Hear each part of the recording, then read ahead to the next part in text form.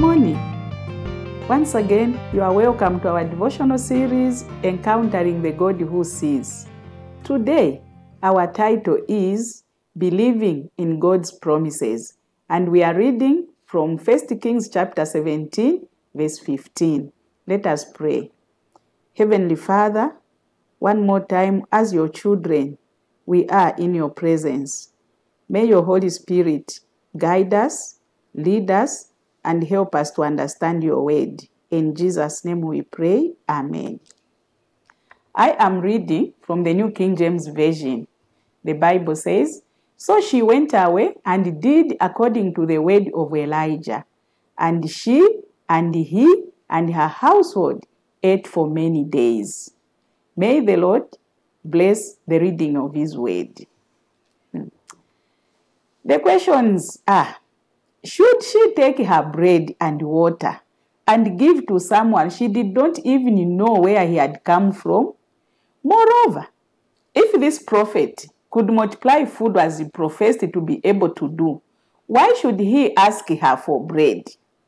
These and many more should have been her arguments and her questions, but her faith was equal to the test. She recognized the God of Elijah. The risk that God is calling you to take is worth it, and it is well calculated. It was a great trial for her faith and obedience, having told the prophet how low her stock was. She just had enough for herself and her son. Yet Elijah requested her to make a cake for him first, and then prepare for herself and her son. You and me should have said, "I cannot be expected to give, having but a little and not knowing when I'll get some more and where it will come from." Friends, those that can trust the promises of God will have no difficulty emptying themselves in his service by giving him his dues first out of the little they have. By God's command, the first fruits were his, and the tithe was taken out first. This command with the promise is still valid in our time.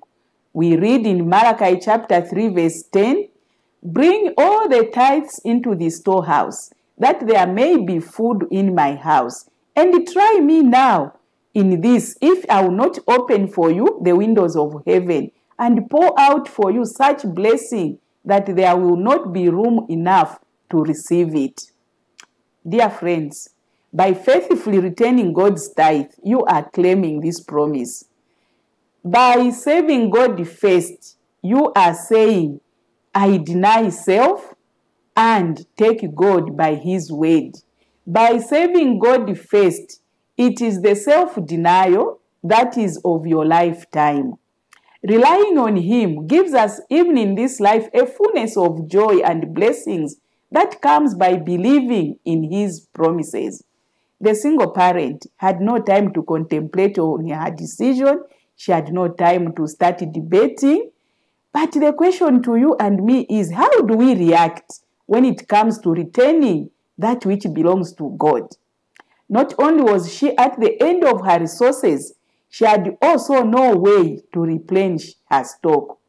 We must be willing, dear friends, to trust the God who sees and step out, taking his hand by faith.